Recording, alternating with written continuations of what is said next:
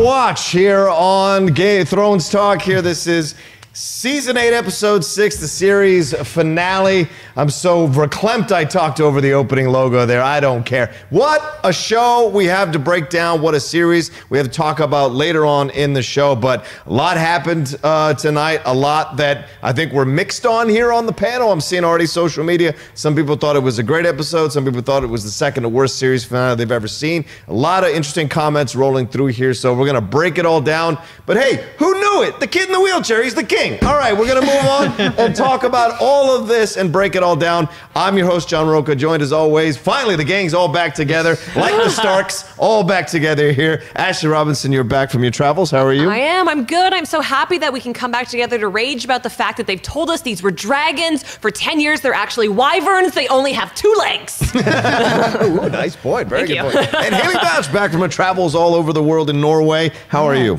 Great. Yeah? Thank you. Maybe overselling it. I don't know. I'm very conflicted. I don't know how I feel yet. So let's talk it through. Let's have a little therapy session. I got a feeling it's going to be a therapy session. And, of course, one half of the hosts of What the Throne podcast over there, Dennis Tzeng. How are you? I'm doing good. I'm sure everyone on the internet is going to be super civil in their discussion about this episode. They'll be fine. Don't worry about it. I'm already looking at the chat. The chat is lively as hell. You can @Think Hero with all of your hot takes. Thank you to the almost 3,000 of you who are already watching us live. Let's break this thing down. Let's take it step by step. As we started out here, it was the carnage right after Dany had set everything up. You have Tyrion walking through the carnage, seeing everything that's seeing the burnt body. We get a call back to that young mother and child with the toy. Everything there. Jon Snow we see walking behind him with Davos as well, surveying all the carnage here and really consuming this. Tyrion breaks off from them to go and try to have his own journey to find Cersei and Jaime, which he does. I'll go to you, Dennis, first. How was this start for you, picking up right after the carnage of Dany's decision in the Bells?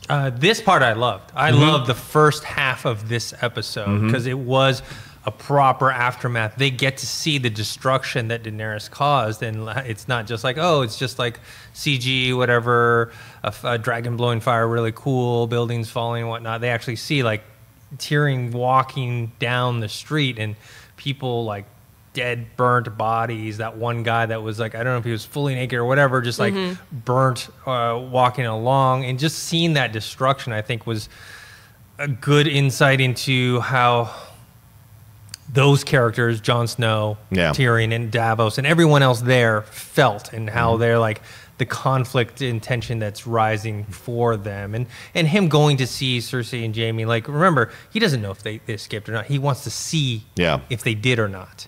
Yeah. Like, he wants to check out. He goes down there, and once he sees all those bricks, he knows. Yeah. He sees that golden. I actually thought that was a touching moment. Him crying and lifting the bricks and seeing them together. Yeah. You know, it's his.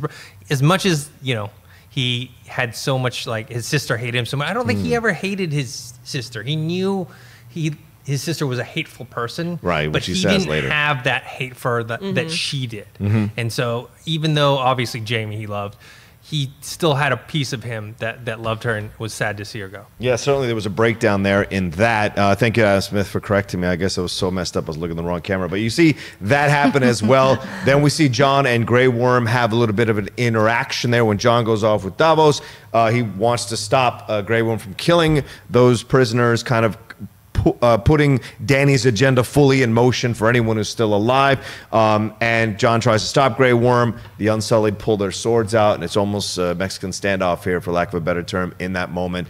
Davos, of course, always trying to calm situations down, does it, and then Jon goes off to try and talk to Dany. Does Davos succeed, though? He doesn't always succeed, that's for sure, because we do see those throats cut. Yeah. Now, this is an interesting point, because to me, if I can give my 2 cents at this moment, in this moment, I'm in this. I'm like, this is a war. This is a battle. This is the decision. To the victor go the spoils. If the victor wants to kill every soldier so that those soldiers never rise up again, okay, that can be done. It has been done. We have done it before in history and war. So at this point, I was still on the thing that Dany's not a bad person. Dany's not crazy. I'm thinking they're pulling out this, they're doing this military decision, but Jon is clearly conflicted. This is certainly the theme they wanted us feeling as we were going along, Ashley. What do you think? Yeah, I agree. I have thought Dany was crazy for many seasons now. So for me, this wasn't necessarily the turning point that I think it was meant to be for a lot of other people watching. But I like that we took this beat because we don't often take the time to deal with things of moral quandary in this season because we have to move so fast. I like that we address the complicated nature of war, even as it trickles down to something like this. What do we do with the Lannister army? And it does set up the conflict between Jon and Grey Worm because of spoilers, the death that comes at 43 minutes. That really carries through the rest of the episode. Yeah, exactly. Well, and then we see Arya walking amongst the ruins as well, and her still recovering from what she saw. No white horse to be seen at this point. And then she walks around this just this opening. We see all these horses, the Dothraki going insane, very celebratory post-war victory party, I guess. Probably a lot of beer being served, maybe. And then Jon walks through them, parts the sea in essence, and goes up to that castle. And apparently, just like everything in Game of Thrones, people can move way quicker than Jon does. And the Grey Worm's already at the top. Tyrion is up there eventually, but we see Jon start to walk up, and then behind, and then we see Dany come into full view with those. Oh, we see Drogon, and then we see Dany come into full view with those dragon wings. Maybe my favorite visual of the entire series. There's a lot of great shots in this episode. Right. Yeah. So what do you think about all of this here, Haley, as we go into from Tyrion to Grey Worm to Jon walking up the castle steps? What's your overall feeling here? Overall feeling, I wasn't here last week. I had a very, I think, different reaction than you guys. I was very upset by last week's episode, and it to me was, it's just too rushed. I'm with Ashley. I've thought that she's a dangerous ruler and kind of a crazy leader for a long time. So I always expected it to go this way, but it went way too fast. It didn't play for me. Yeah. So watching all of them walk through it, I was still going through those same emotions, still processing who this queen is now and how fast she became that. And like I said, I always thought she was not a very good ruler. So the foreshadowing was there. It was just like if a chart's going up and then it's like the invention of technology over the last 10 years. And you kind of called that when we were doing our earlier podcasts and predictions about this season, that there was going to be really no time to develop any of this stuff as it was happening. Yeah, so that walk is still me processing, and I think I had hoped at that moment that Arya walking up would mean more than that. I didn't want her to go after Dany personally because I actually like her arc this season and that she's been turning away from her vengeance angel type persona and away from her list. But it just seemed strange to me that they paralleled them in a way that ultimately didn't lead to anything. Yeah. But I will say, how did all of those Unsullied come back? We were discussing that last episode. We have How so many Unsullied now. They was hiding. They explained that, but not very well. In what was it the last episode or the episode before, where they're like, only half of our Dothraki are gone. Only half are Unsullied gone. They were like, look, you couldn't see the Battle of Winterfell anyway, so you don't know where anyone was. Yes, I mean, in the episode, it looked like they were just decimated, and we'd have like a few hundred of each, and it seemed like they're like, only half were. Well, doesn't he say thousands? Doesn't Grey Worm say that there's thousands of Unsullied? Yeah. So. Well, even in the post-episode interview for the Battle of Winterfell episode, he was like, you're essentially seeing the end of the Dothraki. But we weren't. So I'm just a little confused by the logistics, sort of like Grey Worm getting to the top of the stairs. How did he get to the top of the stairs? Jon just left him. We don't have time for, I guess. Yeah, I guess so. Because he had to kill people. So he was even more delayed than Jon just simply walking through. There were like 6 more throats to slit in that line. Yeah, man, had a lot to do. Yeah, there must be like a secret entrance for Grey Worm to get to where he's going. A lot of chat is reflecting the same thing. A lot of anger, a lot of positive comments, so it's an interesting situation here. Breaking Bad had a better ending, some people say. Worst ending ever. Someone said, how come Arya didn't use her face powers? All of that wasn't used. Like, why didn't she do that? Yeah, what was the whole setup for all of that? Also, it's easy to compare it to Breaking Bad because Breaking Bad ended years ago. We're all coming to this really, really fresh. So I would encourage people not to label it as the worst, even if you didn't like it, because we all know Quantum Leap was the worst finale, okay? Oh, wow. There's a reference. Dexter for you wants to kids talk out to you there. about that. I don't know. The Seinfeld finale. That was pretty bad. Well, because it was just all it was a best of, right? Yeah. They just, like, brought I people think this back. has a Sopranos vibe to it. I think people will be as split with this as they were on the Sopranos one. Dany, I love the way Dany came out. It was supporting my point of view on Dany. As a military leader, making her decisions, she wants to build the world. And she says, she has the conversation. Well, we'll get to that conversation. I don't want to jump the gun yet. First, she comes out and says to everyone in that fantastic black outfit, my God, I haven't felt that great about a black outfit since Black Panther's outfit when he came out as the king. So seeing her walk out like that with all her power and her strength fully embraced now and telling the Dothraki and the Unsullied, thanking them both for what they helped her do, and that she's still talking about breaking the wheel, and she wants to break the wheel all over the world. And that, to me, is a positive. She wants to liberate men, women, and children. Yes, she's saying that as the carnage is still fresh in front of her, but she still has this intention to do this. Then Tyrion walks up, takes his hand thing off, trying to kind of judges her, because she says, you committed treason, you let your brother go. And she says, yeah, I let my brother go, but you killed innocents.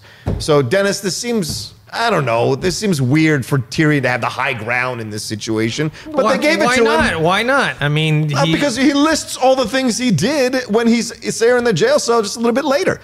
No one is without sin in this situation. No, of course. He never but- massacred a city. Yeah, exactly. I His mean, decisions led to her massacring a city. Well, his decision, a lot of his poor decisions was his loyalty and his belief, like he mentions in that conversation with Jon Snow, Right. in Daenerys. And that has led to this point. I mean, he has done some bad things, but he has never done anything like Daenerys has. And I actually like this whole front part with Tyrion and Jon and Daenerys, just because you're seeing Jon Snow, like, he's conflicted on what to do, because it is. And I think Tyrion at the very end, before Jon leaves, plays the family card, and that's the card that I think eventually turns Jon and has him kill Daenerys, because I think before that, I think he still was gonna go with her, and this whole liberating and the breaking the wheel. She is the wheel. What was she talking about? I disagree thoroughly. Oh, really? Yeah. Maybe that's why you were more upset when she died. Because no way, she is the wheel. She's everything that she's been talking about how she's going to destroy, and she's become that.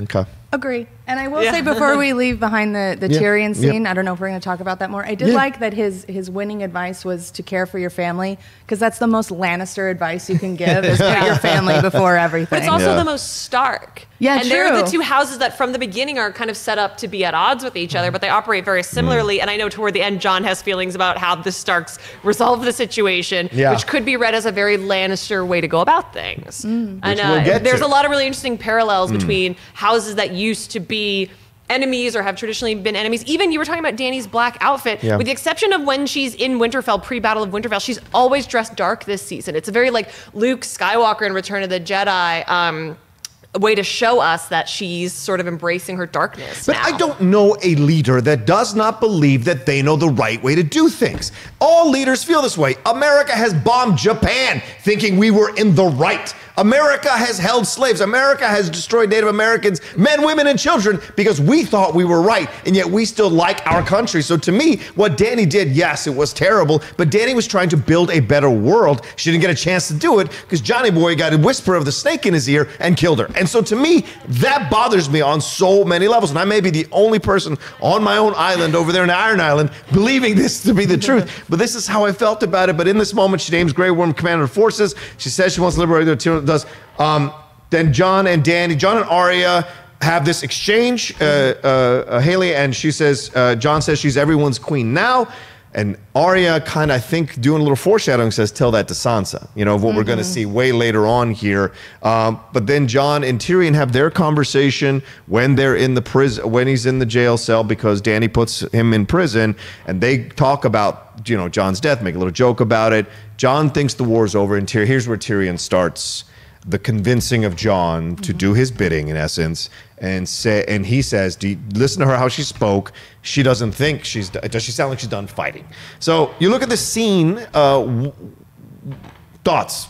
That's what I would say. Well, I mean, obviously we're on very different sides here. I mean, all those things you just listed from American history are things that we look back as atrocities. They're not things that we revere our culture for. So I wouldn't, I'd say that what Daenerys did was also an atrocity and not a good way to rule. I like their bond. Like you said, Ashley, I do think it shows the parallels between the Starks and the Lannisters, and really, even in the books, going back to the first one, it is set up as sort of this war between the Starks and the Lannisters. It really all starts with them, and it makes sense that it kind of ends with them as well.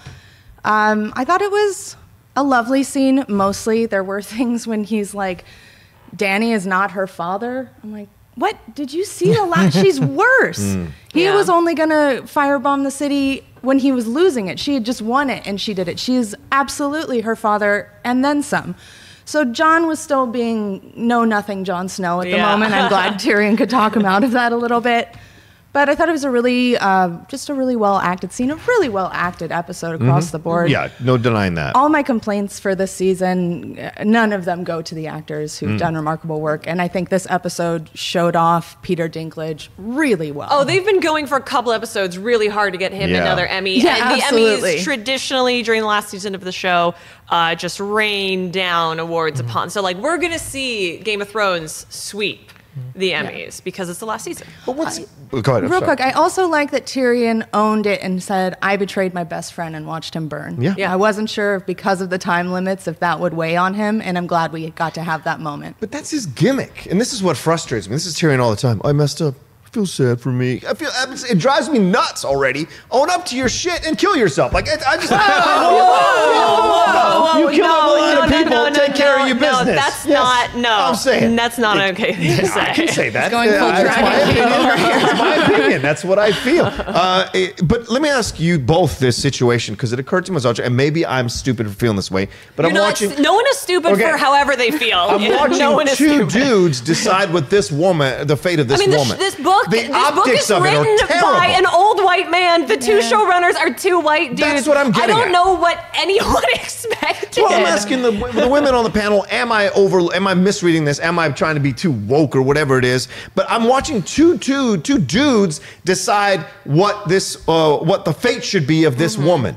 Two lesser dudes deciding what should be the fate of this queen. And I think it's ridiculous.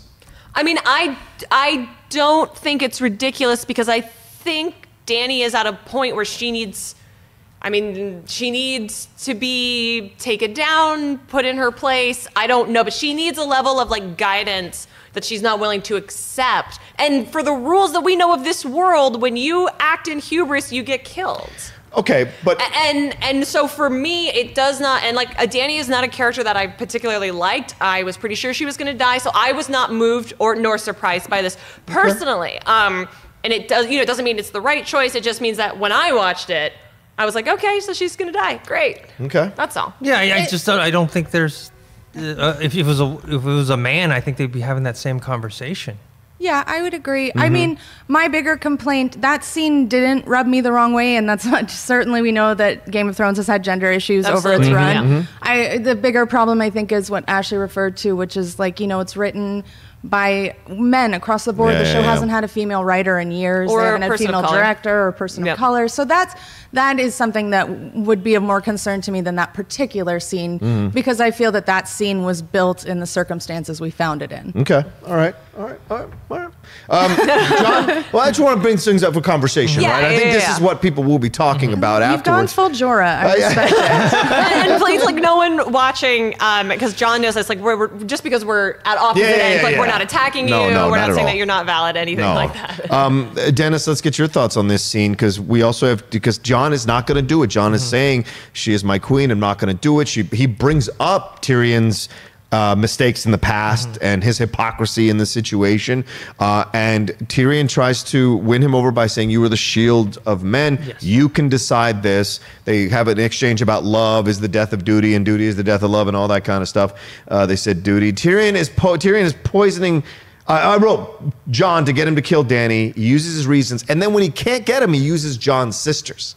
as reason. So he was pulling out all the stops here to try to appeal to him emotionally and intelligently. Yeah, intellectually. I personally wouldn't say he's poisoning his mind. He's just telling him what he thinks is. I mean, at this point, Tyrion knows that he's going to die, right? So he has no vested interest in whatever. He just thinking, okay, if Dany is going to continue to rule, things like this in King's Landing are going to happen and worse. Because she makes that speech. She's like, okay, we're not done here. We got all these other places. It's like, what do we know what's going on in all those other places? We haven't heard of any type of, I don't know, civil unrest or any type of like rebellion or anything like that. And she's like, all right, we're going to go here and there. So I actually like this scene a lot. Okay. I like, Tyrion, look, with Jon Snow calling out his past sins, people do that when they're defensive, when they're defensive, especially of somebody else or maybe themselves.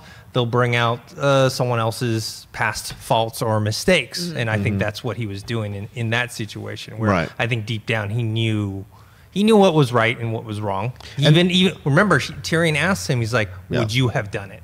Right, because you've been on a dragon, and he's like, I don't know, and that's a lie. You know he wouldn't have done it. Tyrion knows that's a lie. Jon Snow knows that's a lie. So I think that's the bigger question. Like, does Jon Snow inherently know that what she did was wrong? Right. The Jon Snow that killed the kid that killed him, right? The Jon Snow that killed a little child. I just want to make sure that's clear. Killed what kid? No one's without fault here. This is what I'm getting at. And this is what's frustrating to me. Is these two dudes deciding what they think the world's going to happen. And it's super frustrating. Okay. She has one moment. You're talking about one moment that burned like thousands of people. Okay, so we say, Dany, let's not do that. You're talking about the kid that killed Jon Snow. Yeah. That's a big difference between Daenerys and the people But of he didn't Westeros. kill Jon Snow randomly. He killed Jon Snow because Jon Snow been friends with the wildlings who killed his family. So everyone's killing everyone because they have a personal interest involved, and you're watching this go along. So but then why does it bother you that Jon did that more than Dany burning an entire city? Like we all have our favorites. They've all done bad things. And did Jon Theon Snow Greyjoy's my favorite character. And did Jon Snow kill his parents? No. So wow. All right. They all should have died, okay?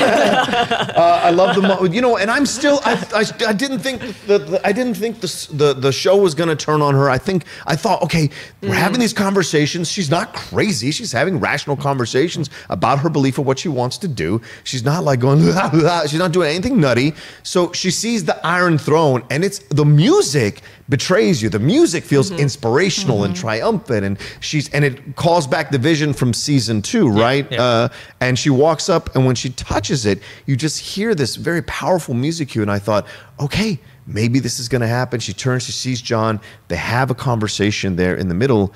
That was the same though as that was echoing back when Jaime saw her father and killed him. Oh, right. Okay. And when Dany reaches for the throne in the books, they said that Aerys was always bleeding from touching the throne. Like he could never be comfortable on the throne. So I was actually waiting for her hand to come away and be like, with a little blood. But the minute they revealed Jon, I was like, well, bye, Dany. And then I pulled out my phone and we were 43 minutes in. We're halfway through the episode. All right, let's talk about it. We got to the moment. So Jon kills Dany. I thought it was really creatively shot. He tricks her. Whether or not you liked it or not, because they're so close and the shot is so tight and they both breathe in. So for a minute, you don't know who did it. Right. There's that suspended moment, which I thought was like clever from a television storytelling point of view. Ooh, it would have been awesome if she had killed him. Well, that's kind of what I thought. That would have been cool. Initially. In my opinion. You erase the person who's in line for what you have.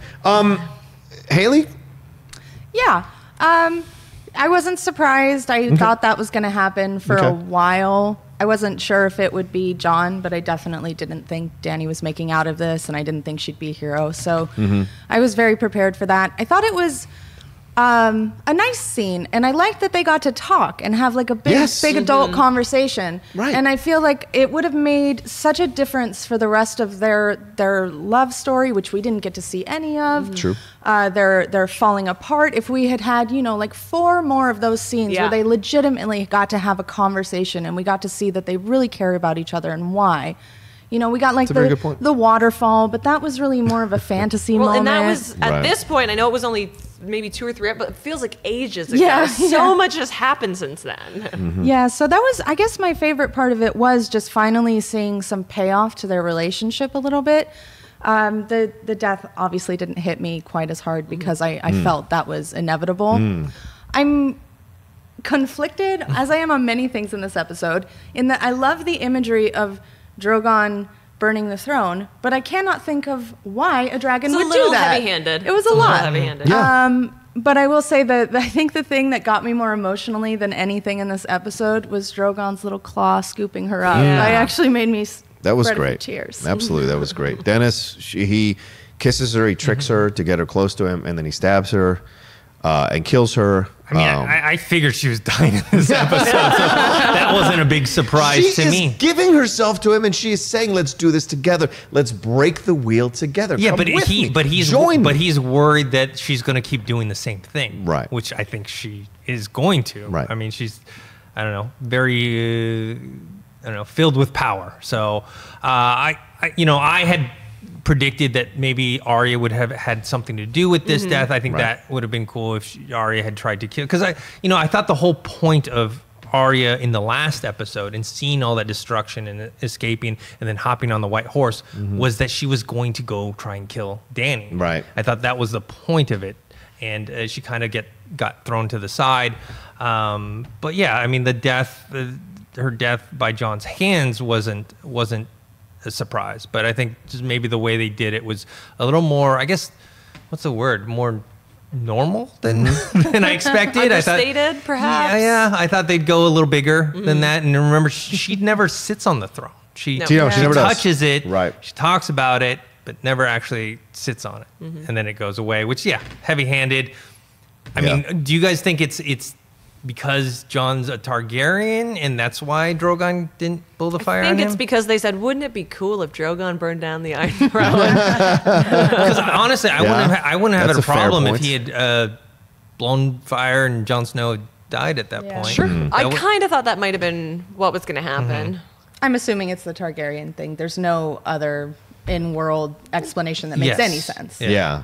Emma Fife, we were tweeting back and forth before we started. She said to me, she's like, it would have been cool if Drogon had tried to burn Jon with fire and Jon didn't die. Or Jon, didn't because he's a Targaryen. It would have worked as well and would have called back. Obviously, Dany walking through the fire with the eggs would have been interesting But as well. this episode really seems to tell us that Jon is more a Stark Yeah. than Yeah. a Targaryen and more a Northman than anything. I mean, he literally winds up back at the wall. Yeah, And yeah. then north thereof.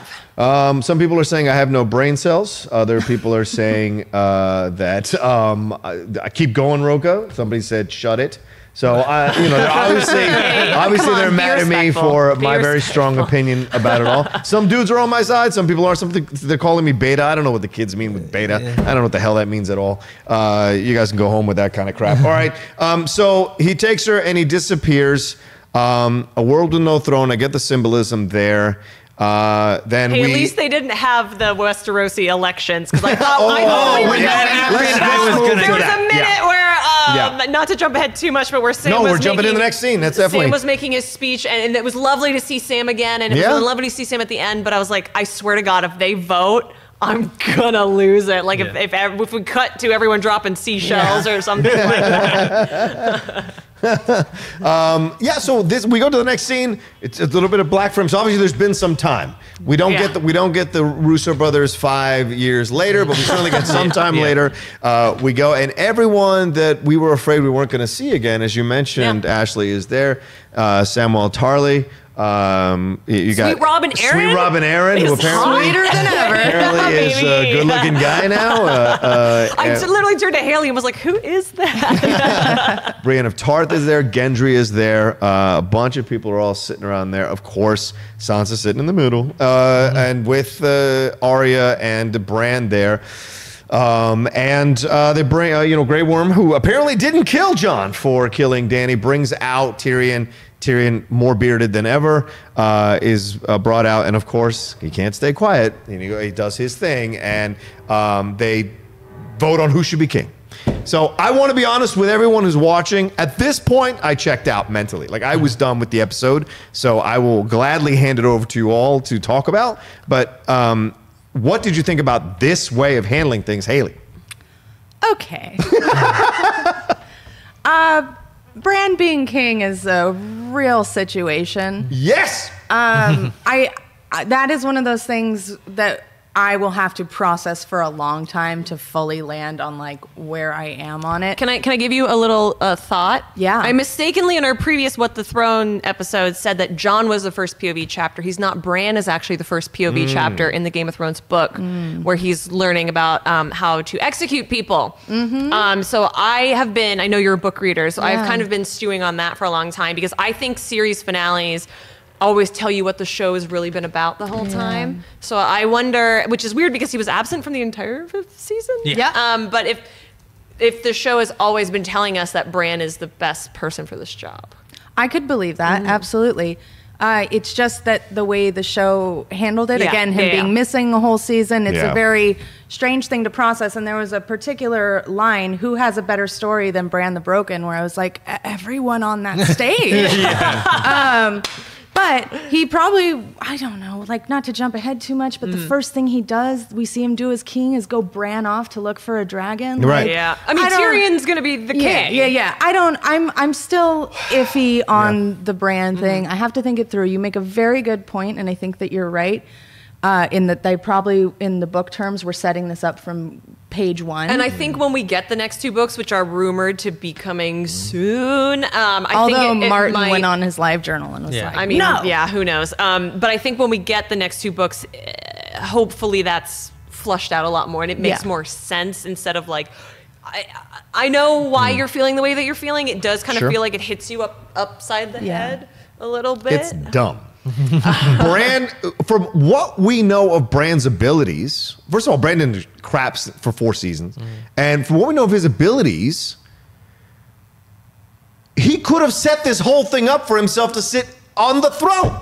So it looks like, and people are thinking I'm yelling at you guys like I'm yelling, so I'll calm. Stop being so mean. I know, I'm passionate. I'm sorry, I'm a very passionate guy. But I'm saying it feels to me like you could absolutely push the narrative that Bran has been planning this from the beginning and has been moving the pieces into place so that he could end up on the Iron Throne because he saw a vision for himself that he would be king. It's like, I'm going to make this happen. La la la. Well, and he does say, why do you think I came all the way down here? Which was such a millennial thing to say. But anyway, I was just like so frustrated. Technically too young to be a millennial. Yeah, maybe. But it's an interesting thought that crossed my mind. Like, is he kind of a villain a little bit? Yeah. Like that line definitely hints that he was rigging the game in a certain way that makes him look bad. I'm not sure if that was intentional or just a little sloppy in the writing department. Yeah. But it crossed my mind. I definitely had that thought. It feels a little, Dennis. No, so this is where I agree with you. Okay. So I disagree with you with the first half. Okay. But I agree with you here because in the context of the show, it may be different in the books. Yeah. But in the context of the show, his character is not. It's not even one of the top leading characters. You know what I mean? Obviously, you have like Jon Snow, Tyrion, and Daenerys are like 3 at the top, and then you have another level of like Sansa and Arya, Jaime and Cersei and whatnot. His is like even below, like he is way down there. So I just don't see the point of him. Like I said in many reviews and many podcasts, he is a plot device. Yeah, he's not a character.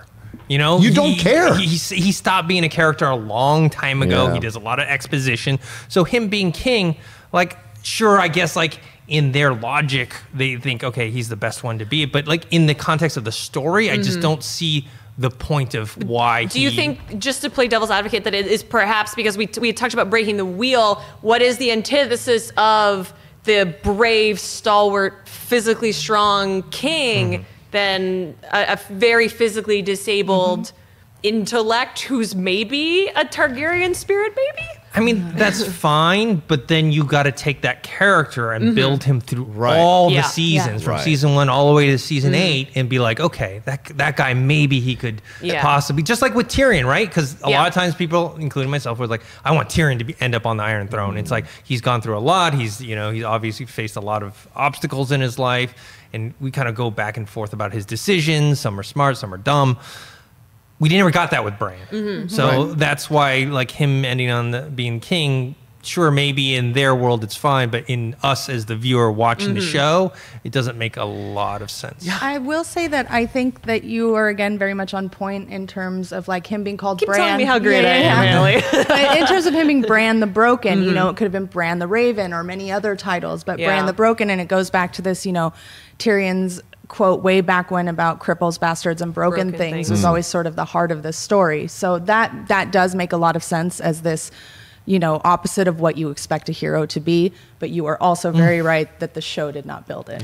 That's the thing at the end of the day that I felt as well. The show does not build it. So when it happens, it's like, it feels like a cop-out to me. They didn't want to go with the more bold choice, which is have Jon kind of assume the throne, and then people would be super pissed Monday morning, but at least it's a bold choice. This was a flaccid choice. Let's pick the kid who no one's going to get mad about because he's in the wheelchair, because we haven't seen him much. You can't put too much on him. I don't know if they could have put anyone on the throne, though, that the internet wouldn't have said was the worst choice. Like, if it had been Dany, people would have been mad. If it would have been Jon, people would have been mad. If it would have been Yara or Edmure or, like, down the list. That was one of the best scenes, though. Please sit. Shout out to Tanner from James Bond. He's great. But, like, I don't know if any choice would have made everyone happy. Like, you talk about the reaction on Monday morning. Yeah. But look at this. Also, look, I host the show. We talk about this. I have to throw my 2 cents in. I hated this scene because nobody came out looking. I mean, Sam talking about democracy at this stage in governments is all borderline fantasy, ironically. And then you have all these other people talking and doing what they did. Edmure was very funny. That was a great moment. But why does Tyrion get to influence the council about who they should pick as king? Because he's the smartest character on the show, and because they wanted Peter Dinklage to have one more speech. Yeah. You can see a lot of the mechanics of how we're making the show in this episode. Right. Grey Worm doesn't care. That's all ridiculous to me. That Grey Worm, that him and Jon Snow were left alive by the Dothraki and the Unsullied. No effing way that's happening. But we had to go with the narrative. That's done. Then we have Sansa swinging her power and go, you know what? I'm not going to be part of the Seven Kingdoms anymore. I couldn't believe that. And that Yara wasn't immediately like, well, me too. And then Yara was like, no, I gave my allegiance to Dany. I don't like what happened here. And Arya, in her snootiness, who's no one, by the way, goes, just an assassin. Let's make that clear. Just goes, if you talk about my brother again, I'm going to kill you. Like, we're back to what, high school? It just frustrated the crap out of me to watch this scene because I thought the Starks came off like dicks, like total. They were mad that Dany was going to do the world the way she wanted to do it, but they have no problem doing the world they want, the way they want to do it, and I thought it was jerky. So why does that make you mad, though? You think they're bitches, but no, I didn't say that. Slaughtered a city. I'm just using my colloquial version of bitches. The Starks together are being bitchy, but again, Dany slaughtered a city, and you just don't like their attitude. So I'm not sure I understand why that infuriates you so much in comparison. Because I think Dany fought through so many things in terms of world building, not personal issues, world building. She was conquering countries and freeing slaves and learning how to rule as she went along. No one on that show has any credibility to rule the Seven Kingdoms other than Dany, because Dany's the experience. She's been there. She's been abroad. She's seen it. So many things, and Sansa, who's been ruling Winterfell for 5 minutes. She's never been to Westeros. She knows nothing about the people that she's supposed to lead, which is why they all hate her when she gets there. And but also because she's a foreigner and you see the way they look at the foreign dark people too. That doesn't help. Absolutely. Right. Very true. But also she bailed on those civilizations, the ones that she freed and fixed. Right. She left them in turmoil. With Marine and all that. Yeah. Right. So that's not very good leadership. Well, I think she was learning as she went along. I think this has been my contention since that moment in the Bells, that she did what she did because she didn't want a repeat of Marine. She wanted to destroy everyone and build on top of the ashes a better world, a better kingdom in her mind. Yeah. Right? This is what all the Starks are doing. We want to build the world the way we want to build it.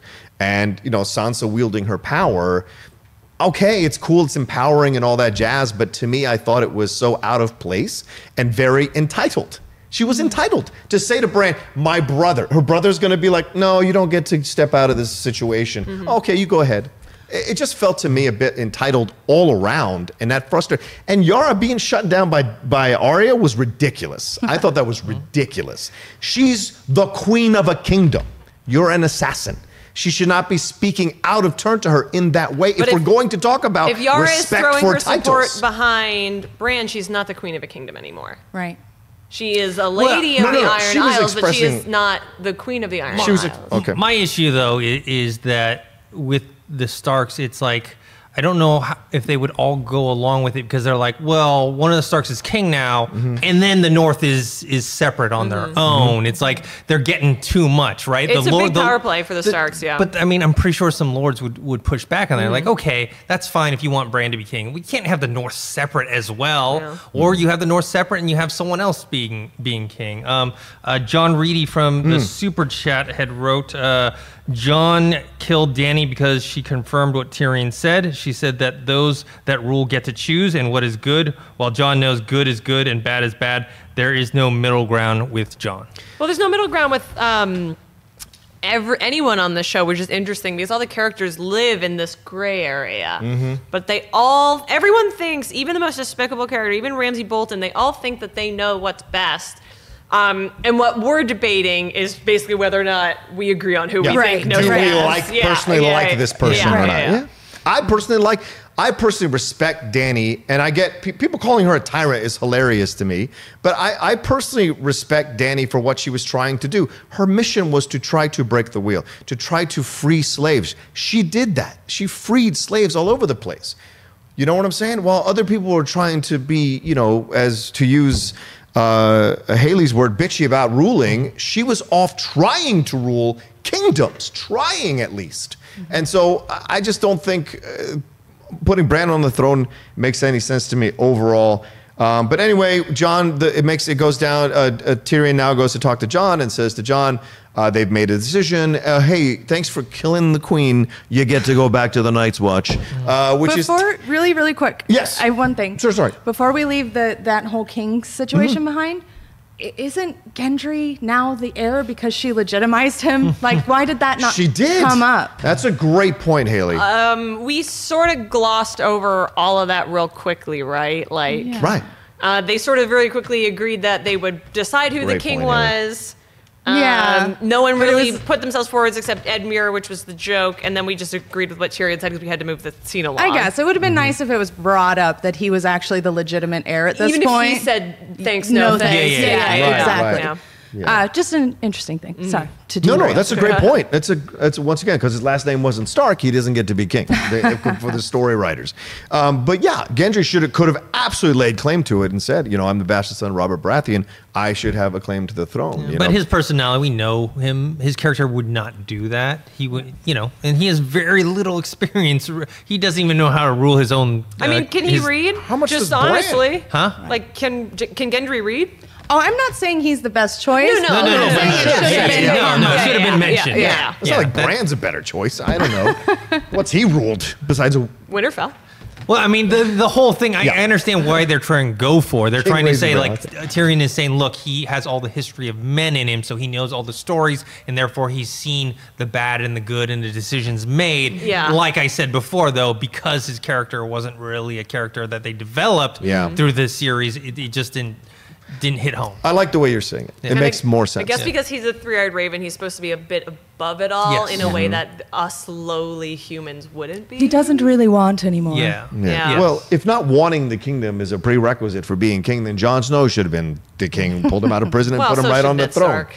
Right. If not wanting it is a prerequisite. So Jon gets sent back to the Night's Watch by Tyrion of all people, who's the one that convinced him to kill Dany. It is so terrible what happens to Jon, who has been in service of every single person sitting there in their high and mighty this is the position. perfect ending for No, it Jon. isn't. The only place Jon has ever gone where he was happy, where he did well, where he found love was north of the Wall. He gets his dog back. He gets to go with Tormund. They go off with him to be the new children of the... This is the perfect end. Ghost gets his scritches. He gets his little pet. Like, everyone was so upset that he didn't pet him. It was all leading up to this scene. Respect the dire Yeah. wolf. This You're is the glossing a equivalent. lot of things over. This is the equivalent of like Harry Potter, the boy under the cupboard, gets to marry the girl of his dreams and have children and get everything he wants. This is Jon getting everything he wants. Yeah, but then Harry got it. We got the cursed child. How did that work out? That I don't know. wasn't I really... didn't waste my time reading it.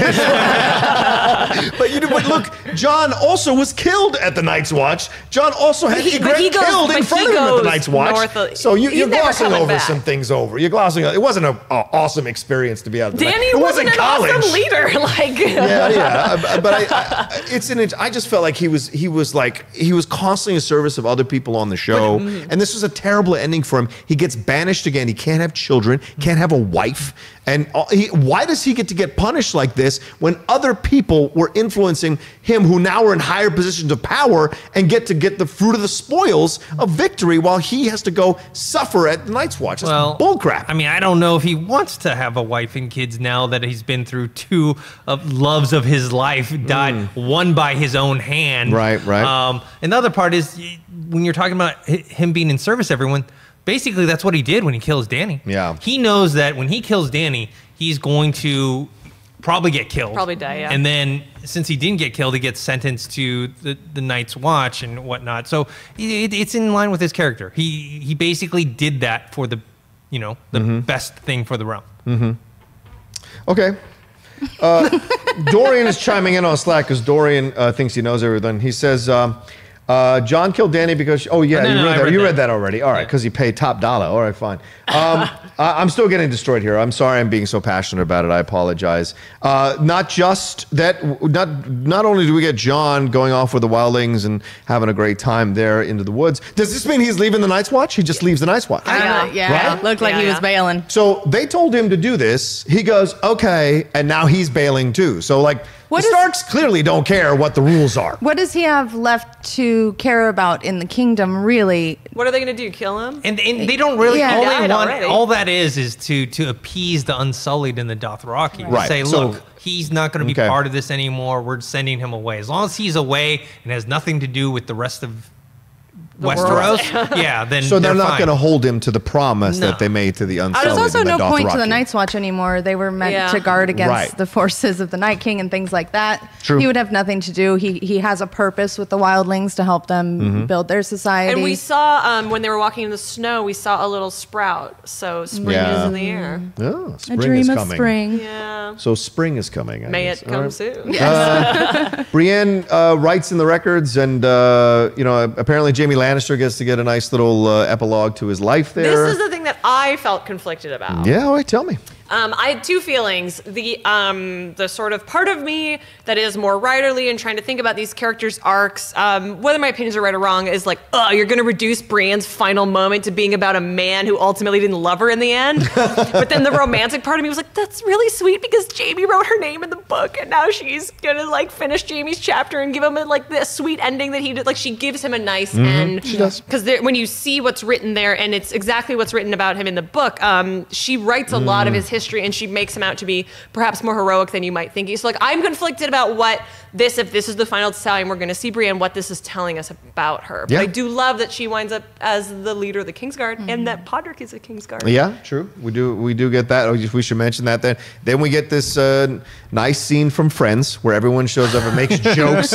Apparently the ashes have stopped burning of people, and so people can start joking now while they're on this table. We have Bronn. We have, like you said, Davos. Sam, who's now a Maester, or Grand Maester. Yeah. Grand Maester. Bronn Davos being is Master of Coin is hilarious. Yes, on so many levels. It's a good punchline. And he freaking gets Highgarden. the Tyrell seat. Yeah, Highgarden. He did get it in the end. That's awesome. But we get a little moment of Tyrion's PTSD, moving the chairs around, or not PTSD, what do you call that? OCD, sorry. OCD moving stuff around. I have OCD, so trust me, I get it. And then he sits down and everyone pulls up, and it's a I almost heard the Friends theme in my mind as I was watching this little jokey session. Then Bran shows up. King Bran the Broken shows up and for literally 5 seconds, and he goes, all right, we'll work on that. Great, I'm gonna go warg with the dragon. I'm out of here. Ridiculous. I don't know. What did you all think of that whole interaction and the ending of it? I appreciated that the show is trying to give us a moment of levity, and we're trying to be like, look, things are back to normal. Things are going to be okay. But again, I just think because of the geography and how compressed it was, that's why it feels weird, and that's why it is this big tonal shift. Yep. And we cut, after the scene where we're back in the dragon pit, we kind of cut to like the clip show, right, of where everyone winds up, and that's where we get the scene with Brienne. I do think it's interesting that we basically see Bran being like an absentee leader. Yes. And again, I'm not quite sure what that's trying to tell us about Bran as the king. Yeah. And I'm not sure if the people who wrote it know either. I don't understand how you make the king the guy who's like, I don't feel emotion anymore. I'm not connected to the world anymore. I don't care. And I'm all right. I'm not. Why you make that guy the king? He's not going to feel empathy. He's not going to understand and connect to people. It makes no sense. But I think that's the point. But Is the first time that his sister wants something, Cersei whatever and you want. Dany and Rob were all like too fiery and too emotional. So now we're swinging the pendulum the other way. What's wrong with emotion? I don't know. I mean, dude, I'm right there with you.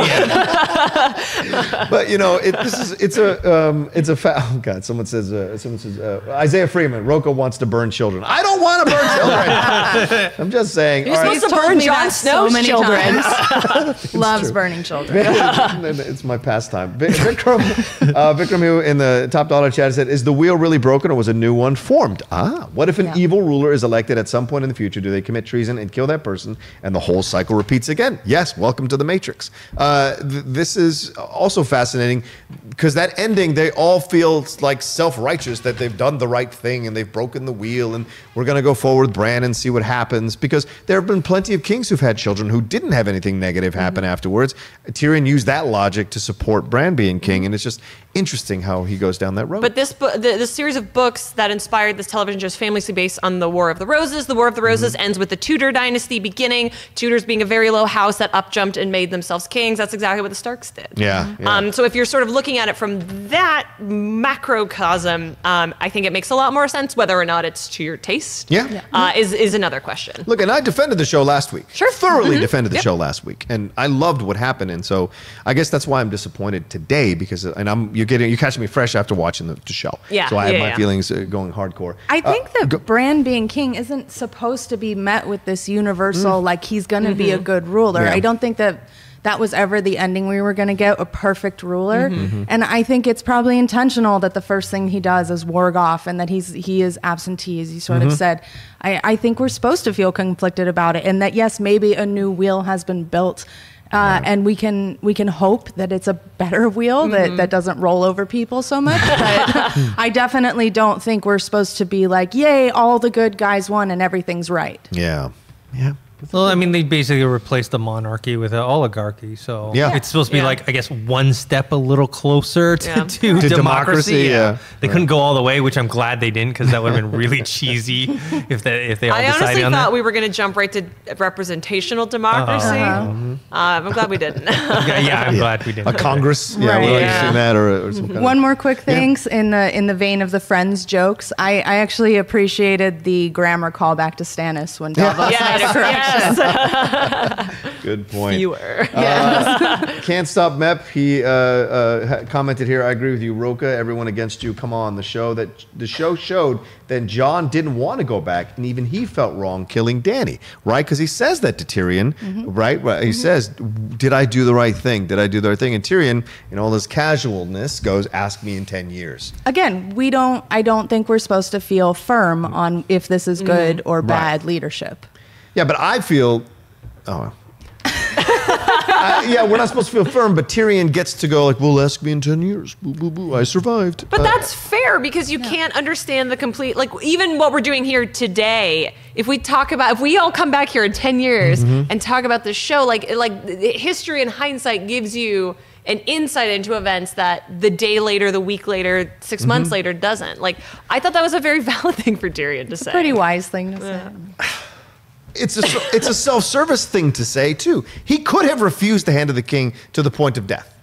At principle. He could have said, I don't want to be hand of the king. If you want me to be hand of the king, you will have to execute me. But he didn't. Why? Because he took the way out to keep himself alive. Sure, of course. I will say that I think that maybe his reaction to being offered Hand of the King might win that Emmy for him. Oh, yeah. It was so good. It was good. Yeah. Can't The deny beard that. was magnificent in that scene as well. Brandy Schweigel Brock comments here a little powerfully. What in seven hells did we just get dumped on us? 10 years of fans and they kick us in the teeth. But at least John hugged his wolf. All right, there you go. See, it's very split. It's very split with some of these comments from the fans, and it's certainly feeling that way in the chat. Someone donated some money but didn't comment at all. All right, cool. Respect that. We talked about this whole thing, the table. John and Torm reunited. John leaves the Night Watch with the Wildlings. We already covered that, and that's how the show ends. Before we move on to talking about the season and then the series, any final thoughts on the show? The show's first shot is north of the wall, and the final shot is north of the wall. Nice. Yeah. Right. And we see Arya going off going west of Westeros, yeah. seeing what's out And there. excuse me, Sansa, Queen in the North. She Queen in the Yeah. North. That's true. On a dope throne. Yeah. Such a cool throne. Awesome throne, amazing costume. Michelle course. Clapton, just a genius. Yeah. I guess what I have to say is that the reason you are mad is you very much did not get what you want. A lot of the things that happened in this, Bran, they're all kind of things I wanted to happen. Sansa ending up on a throne was something I was very much looking forward to and hoping for. Arya going off her own way was something I was hoping that would happen.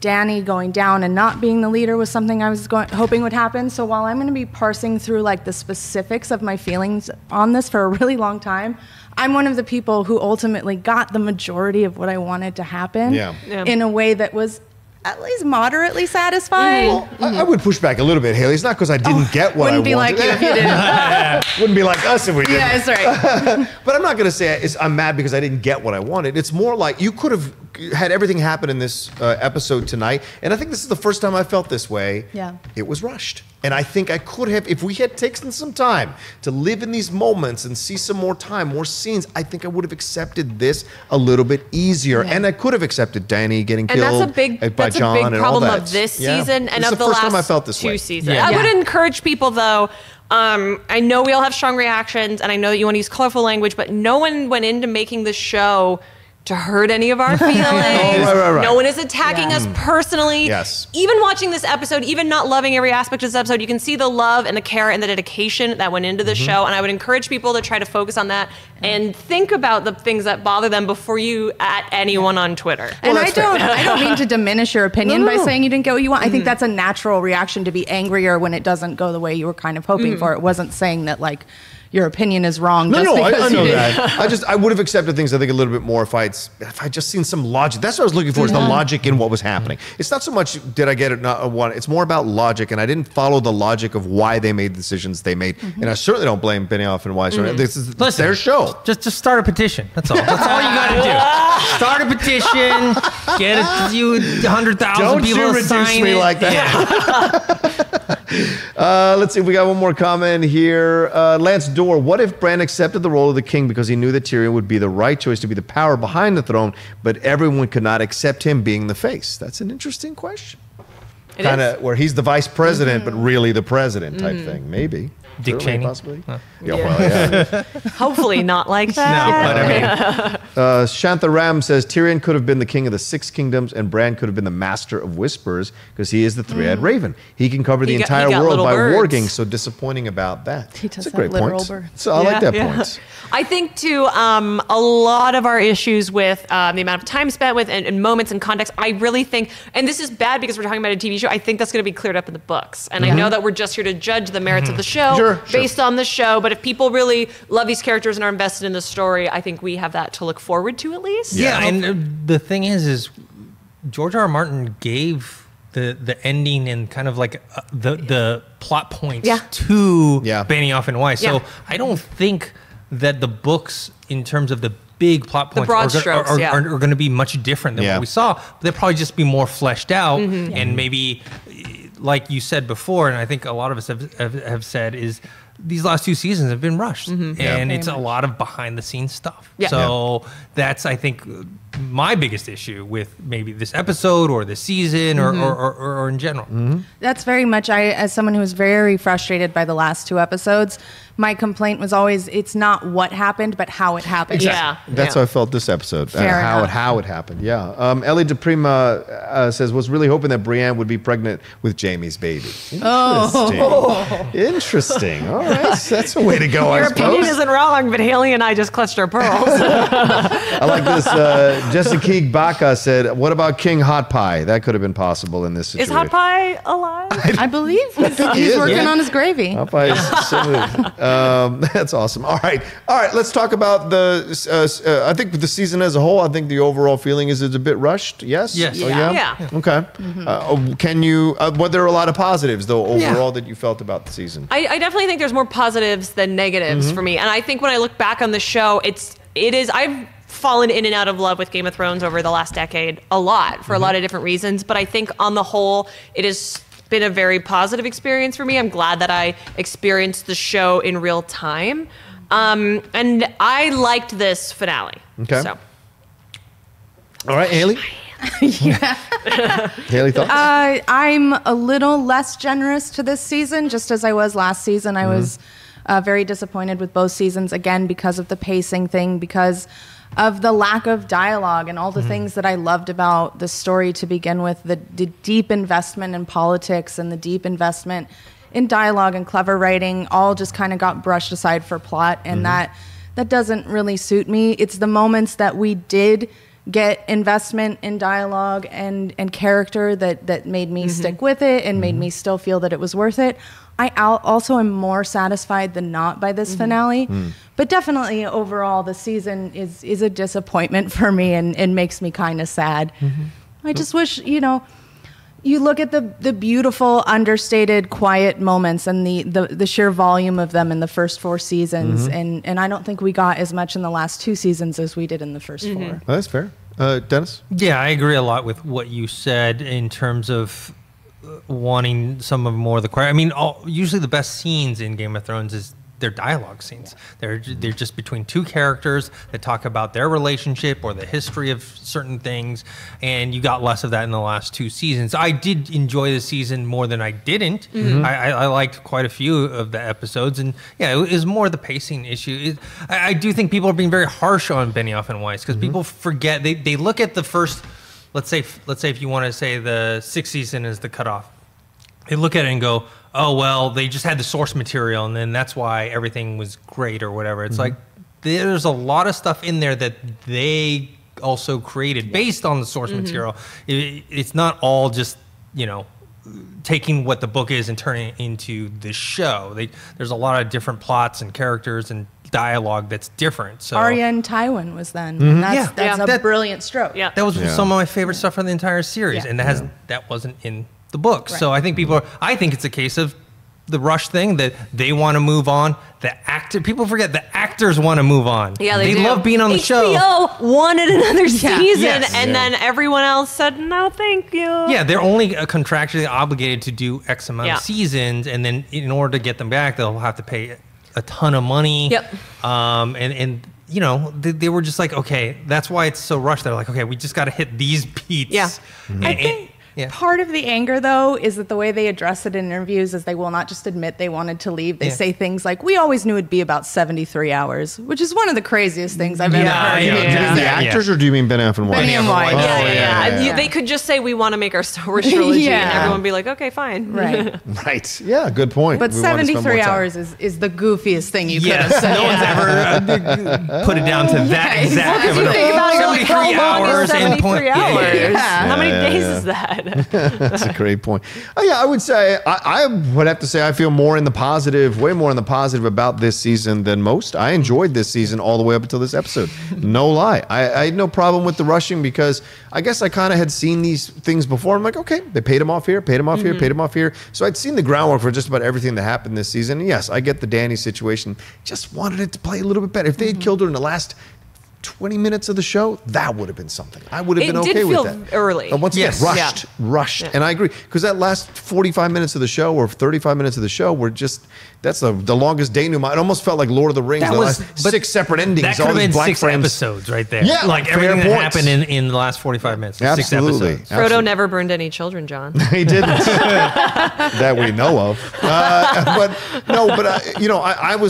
enjoyed it. I thought the acting was, but I agree with Haley. There were not enough of these great scenes of dialogue that were essential to the show.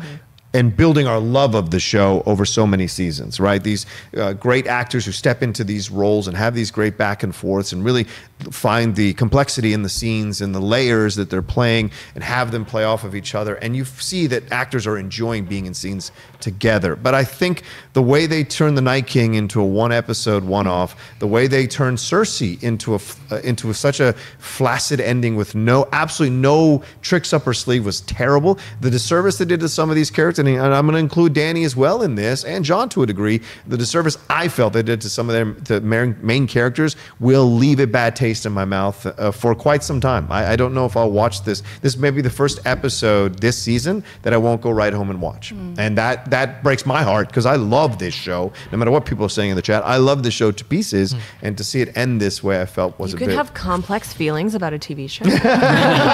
Welcome to the world. Oh, maybe they did break the wheel.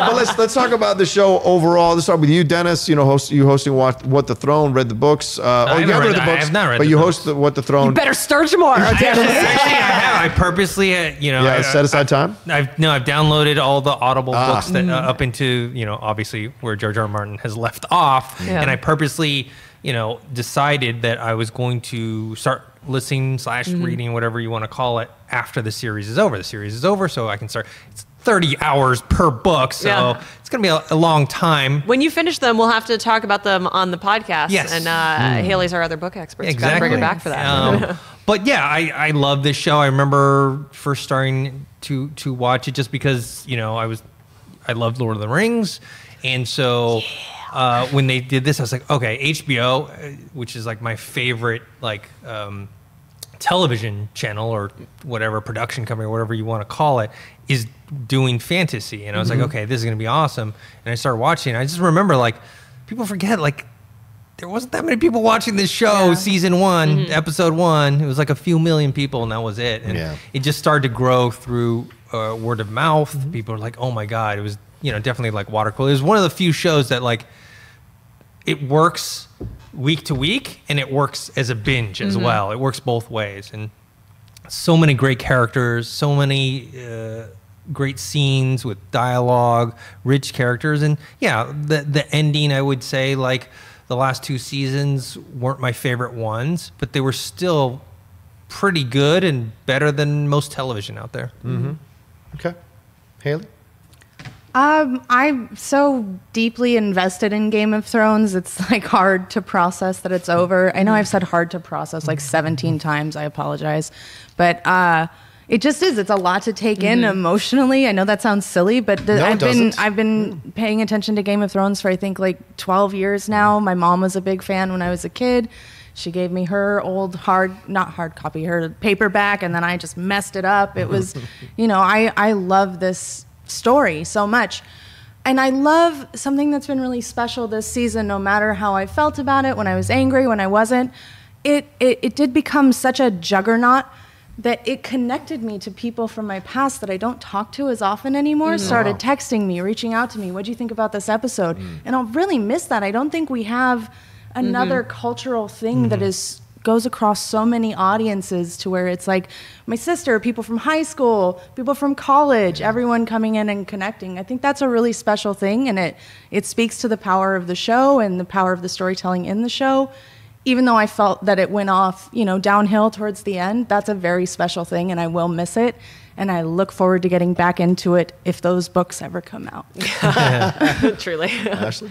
I think it's hilarious that in our fresh emotional reactions, people are already like, worst show ever, worst finale ever. They offended me personally. Because again, whatever your opinion is, it's completely valid, but this is going to be on top 100, top 50, top 25, top 15, top 10 best television show lists forever. This is Game of Thrones is a cultural moment for all of its good and all of its ills. And for me, it never gets more ill than season 4.